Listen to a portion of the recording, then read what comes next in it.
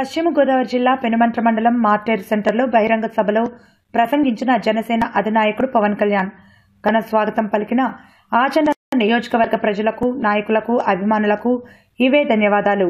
ఇచ్చాపురం నుండి అనంతపురం వరకు, ఖమ్మం నుండి ఆచంట వరకు ప్రజలు ఎంతో ప్రేమ అనురాగాలు పంచారు.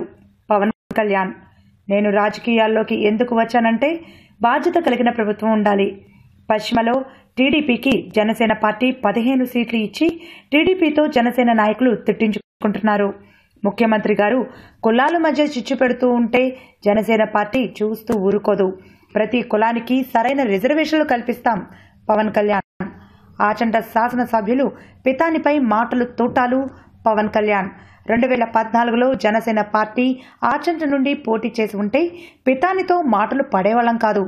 నేను ఎవరో పితానికి తెలియదంట. పితాని ముఖ్యమంత్రిని అడిగి తెలుసుకోమనండి. జనసేన అంటే ఏమిటో, పశ్చిమ 15 సీట్లు ఎలా గెలిపించామో అని.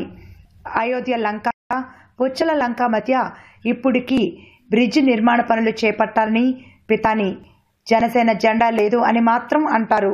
పవన్ వయసులో చిన్నవాడు, రాజకీయాల్లో అనుభవం లేనివాడు అనుకుంటారేమో.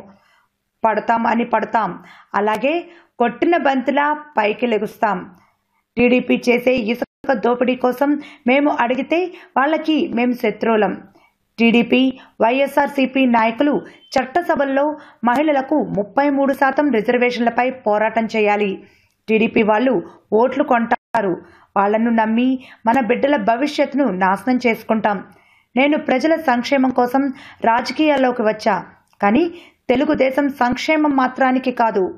నేను రాజకీయాల్లో ఎందుకు వచ్చా అంటే ఇప్పుడు వ్యవస్థని కరెక్ట్ చేయడానికి, అడ్డుకోలుగా దోచడానికి వచ్చిన వాళ్ళ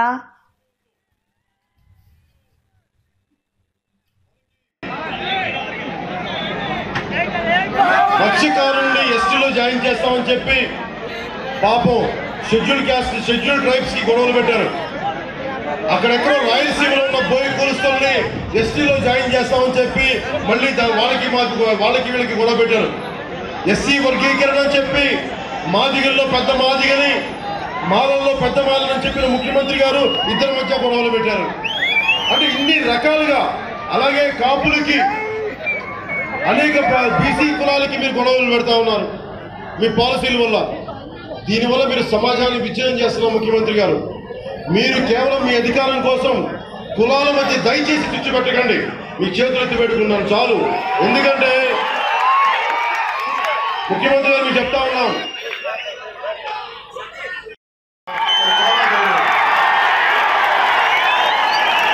మీరు మాట తప్పుతారేమో, మీరు మాట తూలుతారేమో, కానీ పవన్ కళ్యాణ్కి గుండెల్లో నుంచి ఆడపడుచుల మీద, మీ అందరి మీద మళ్ళీ. అలాగే బీసీల గురించి వస్తే ముఖ్యమంత్రి గారు ఏం మాట్లాడతారంటే, ముఖ్యమంత్రి గారి పద్ధతులు చూడండి. ఎక్కడికి వెళ్ళినా నిజంగా ముఖ్యమంత్రి గారికి 4 దశాబ్దాల అనుభవం ఉంది. అంటే ఆయన ప్రతిదీ తెలుసు.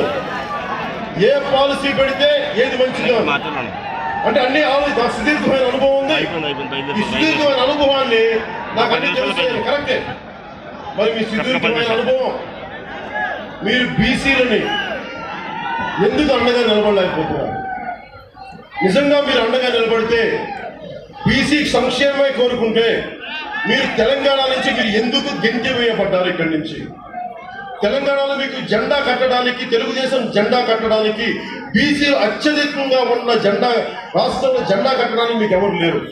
ఈ రోజు నేను ఉత్తరాంధ్రకి వెళ్తే 85% బీసీ కులాలు.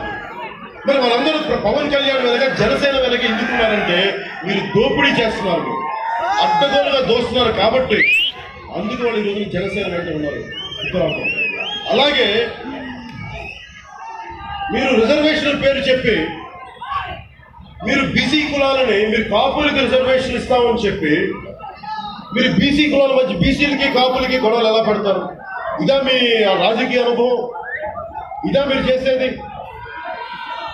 నిజంగా బీసీ కులాలకి అడుగుతా, నేను ప్రతి ఒక్కరితో మాట్లాడుతున్నప్పుడు వాళ్ళు చెప్పింది, అలా బీసీలను ఎక్కువైపోయాం, మాకు కొంత పర్సంటేజ్ పెంచాలి అంటే దాన్ని నేను అర్థం చేసుకున్నాను. ఖచ్చితంగా బీసీ కులాలకి ఉన్న పర్సెంట్ అత్యధికంగా పెరుగుతున్నారు కాబట్టి వారికి ఖచ్చితంగా పర్సంటేజ్ పెంచాల్సిన అవసరం ఉంది. 5% అంతమించి ఎక్కువ అన్నది ఖచ్చితంగా దాని మీద కొంత స్టడీ చేసి పెంచాల్సిన అవసరం ఉంది. దానిని సవరించాల్సిన అవసరం ఉంది. దానికి జనసేన కట్టుబడి ఉంది. దాన్ని జనసేన మేనిఫెస్టోలో పెట్టబోతా ఉంది.